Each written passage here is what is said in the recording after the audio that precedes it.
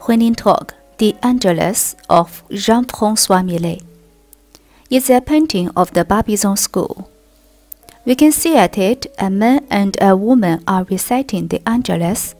They have stopped digging potatoes, and all the tools used for this task, the potato fork, the basket, the sacks, and the wheelbarrow, are strewn around them. Millet wanted to catch the immutable rhythms of peasant life in a simple scene. Here he has focused on a short break, a moment of respite. It was created from 1857 to 1859. Today we can find it in the Musée d'Orsay of Paris. Okay, the Barbizon School of Painters is an association of French landscape painters, which is named after the village of Barbizon near Fontainebleau Forest. Jean-Francois Millet is one of the leaders.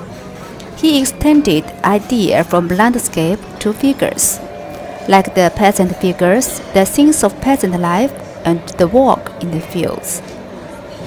HuilinTalk, Paris.